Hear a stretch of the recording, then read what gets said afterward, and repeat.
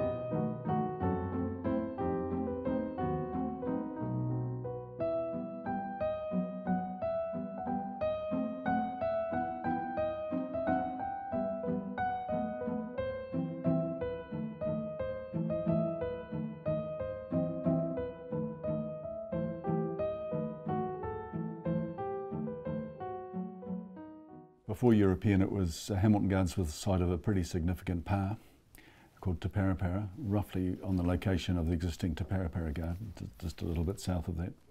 And then it was gradually developed for all sorts of things. There was a Narrows Redoubt at the eastern end of the site that was defending the township. The main area at the top was a town belt, and down below in the gully was a rifle range. And there's people my age and a little older who remember at Boys High going there for shooting practice.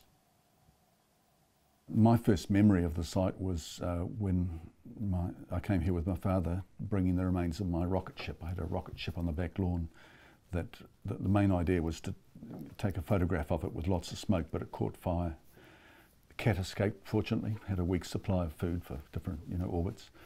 And my father would have naturally said, let's clean all that crap off the lawn, and brought it down here. And so I remember the site while my father was off talking, because dumps in those days was a major recreation activity, going to the dump.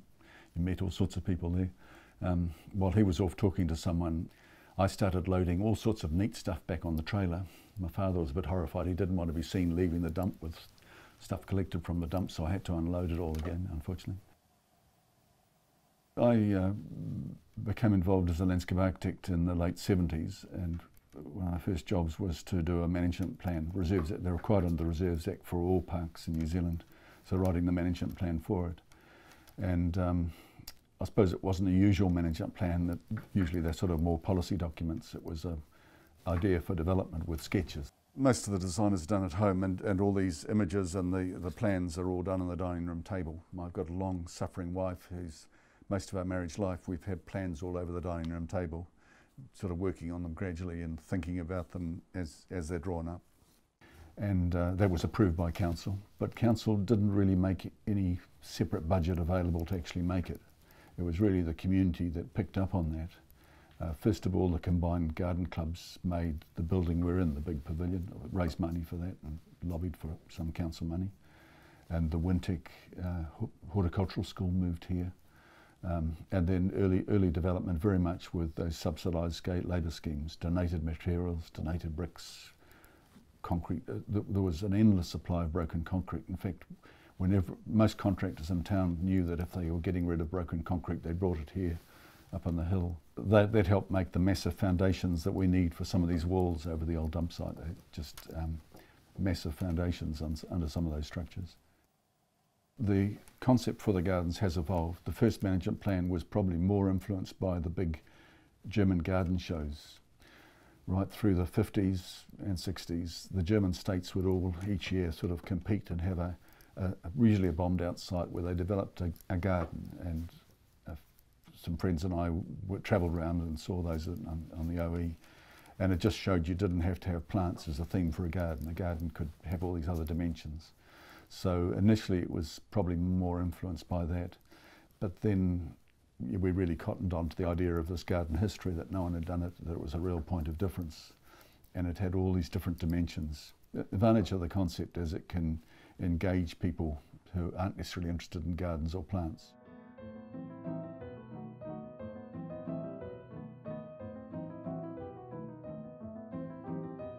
So at the gardens we decided to tell a story, to have a narrative that tied things together. So it still has plant collections and sculptures and things, but it's got a narrative that ties it together, and that is the story of gardens. And we're pretty confident now that no one else in the world has done that. The big thing about gardens is it's an art form. It's not just plants. It's a very old art form, and probably as much as any art form, apart from perhaps drama and literature, it tells you a lot about the communities that created it. It's particularly in the early gardens, you can see religious beliefs, different perceptions of what paradise it's like, the arts, attitudes to nature, science, maths, you know, it's all there in the gardens when you know where to look. And we've taken a particular point in history for a particular type of garden. So it moves from those ancient Egyptian gardens and Persian, Assyrian gardens, medieval gardens, Roman gardens, early Vedic, early Indian civilization. They're broken down into 5 collections. One is the fantasy garden collection, and that's the different forms of fantasy that have inspired most innovation in garden design. Well, there's 9 panels in this garden representing different land uses. It's sort of inspired by a key on the old school atlas. And then on the wall there's a whakatoki that says, refers to man dominating the landscape, on the steel pipe that says the steel pipe will gradually rust away, and that says that in the end nature will win. This is the Mansfield garden. It's a sort of early 20th century New Zealand garden, a lot of the elements typical of that. But it's also referring to Catherine Mansfield's famous story, The Garden Party. So they're just getting ready to set up the garden party. We've got a tennis court here with a marquee with all the food set out and the band's there. Everything's ready for the party to begin. Shinasri garden is sort of inspired by Chinese pottery. Then there's the productive garden collection. So you've got things like the Pacifica garden and the kitchen garden, the Paramari garden. So relationship between people and plants. Then there's the Paradise Garden collection, and that's different perceptions of paradise. This is the Italian Renaissance garden, one of a collection of the Paradise Garden collection. It is certainly a very formal garden, and really very much based on their discoveries of mathematics. So you had that. With these gardens, we don't just pick an Italian Renaissance garden, we try and have a particular type. In this case, we chose a designer called Vignola, and really tried to use elements that he would have used. But in other cases we've got a Japanese garden of contemplation where you look for an inner peace and inner paradise.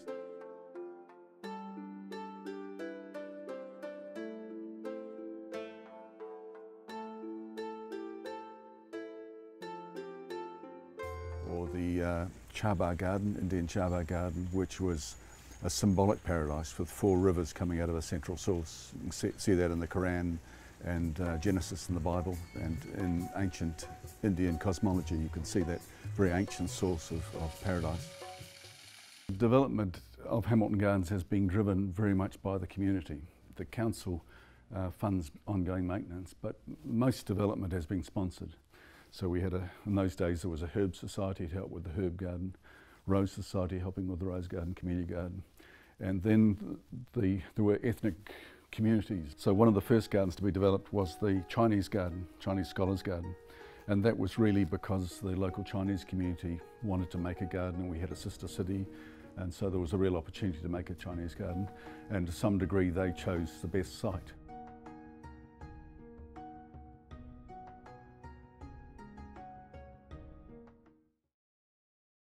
We have, I think, a couple of thousand bookings a year, ranging in size. A lot of them, I think about 2/3 of them, using the Central Events Pavilion. We sort of really enjoy where an event uses the garden and in an appropriate way. So a prime case of that is the Hamilton Gardens Arts Festival, and where some of the events relate to the garden. So you might have a sort of modern play in the Modernist garden, or opera in the Italian Renaissance garden. Those sort of events, and it can really transform that event.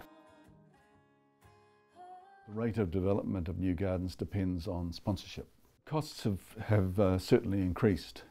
Even in the last couple of years, the engineers' design for foundations have massively increased, and huge budgets. So in the early days we were making gardens like the Chinese Scholars Garden for about 80,000, and you certainly wouldn't do that now. Some of these more ambitious gardens are, you know, the best part of $1 million. So the whole development, you're talking something in the region of, in the 10-year plan it's got 25 million, but that's relying on 15 million in sponsorship.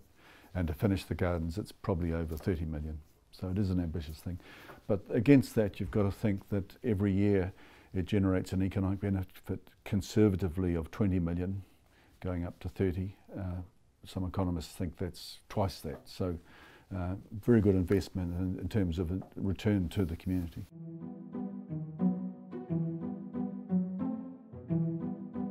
Well, people have different sort of information needs. Some are happy to just come and look at flowers, which is fine. And some are happy with just the information on the sides, and then there's the guidebook. And then we're gradually developing, there's an app, but we're gradually developing other layers of meaning. There are a lot of different layers of meaning. Certainly you meet people who are Hamiltonians, who've been to the gardens a million times, and then they do one of the tours and discover a whole lot more. And certainly the more people understand the gardens, the more they appreciate them and enjoy them, I think.